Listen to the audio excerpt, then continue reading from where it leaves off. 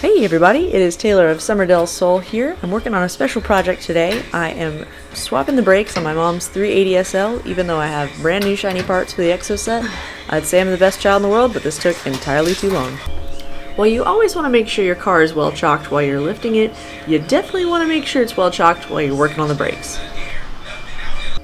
I'm sure I'm preaching to the choir here, but while the car is on the ground, crack the lug nuts loose, hoist the car back up, and then remove the wheels. Also, Pierce, you are a legend. Thank you so much for this tool. I love it. It's been a lifesaver. Go ahead and hoist those tires off. You'll notice I've got the Vredesteins on here. My mom only gets the finest European tires for her fine European vehicle.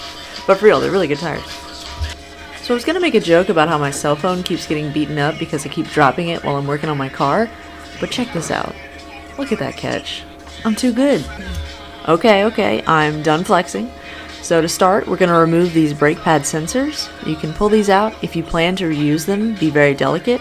They're $1 each, so go ahead and order some new ones with your brake components. I was able to reuse mine because I forgot to order these. So they can be reused, but while you're doing everything, go ahead and spend the extra $2 to take care of them. With the sensors out of the way, now we can focus on the pins that hold all the components together. You'll want to start delicately tapping these out, and in the words of our favorite YouTube blender, don't breathe this. That dust is really bad for you. Just try and stay away from that. It smells good though. You can tap these out with a nail, a screwdriver, or another brake pad pin. Just be careful of your fingers. They can be victims here. Not pleasant, but successful. Now pull out those pins. So unfortunately the spring tension of the pins popped out the metal plate here that holds in the brakes along with one of the brake pad sensors. You might have to use some pliers for these, so just be careful pulling those out. From here what we'll do is compress one of the pads against the caliper by using the caliper itself as a wedge, so you can just squeeze those together. It'll move that piston back so you can shake that brake pad free. Whew. Girl, you needed some brakes. Holy moly.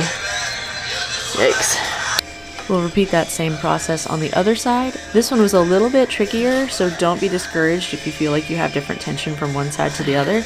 I definitely had to give us a little bit more oomph, but the result is the same. Brake slid out. Shims. Nuts.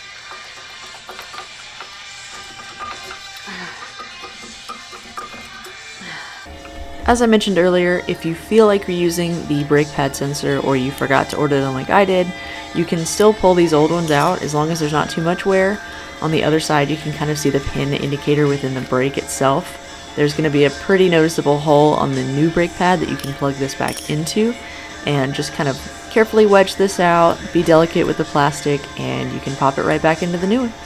Here you can see where old and busted meets new hotness. We've got the brand new pad here with the old brake sensor installed. So as you can imagine, you saw the old brake pads. They were pretty worn down, so the pistons were pretty close to the rotor. So I've got to scoot those in here, really make sure those are getting compressed, pushing them toward the caliper or away from the rotor. Be very delicate with the piston seals. You do not want to damage those or else you'll leak brake fluid. You'll notice the volume is pretty low on this cut because the only thing more upsetting than the ASMR noises is the absolute mouth breathing going on behind the camera. Moving right along, apply the brake pad grease to the back of the pad. You definitely do not want this on the meaty front side. Ensure that meaty front side is facing the rotor with the greased back facing the caliper. Slide it into place and repeat to the other side. After making sure I had both of the pad faces facing the rotor, I knew I was ready to install the hardware. Here's where that metal clip comes into play that popped out a little bit earlier. So now that we have everything installed, this is actually going to be what separates the brake pad from the rotor when the brakes are not in use. So it actively pushes against those pads to separate until the piston is ready to push. So you're going to want to install that clip back in the back end by wedging this pin in up top, and then we're going to wedge the bottom one as well.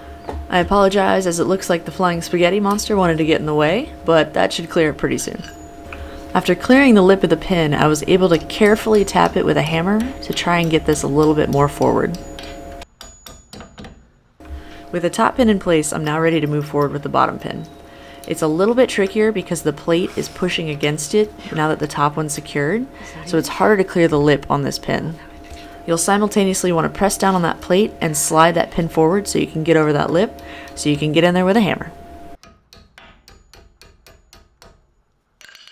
You can see how the plate's getting a little bit crooked here. I adjusted this later with pliers to make sure it was making even pressure distribution.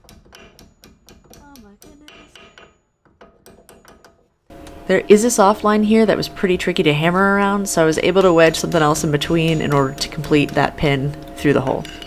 I think a bolt was getting in the way on the hammer on the bottom, so I did the same thing.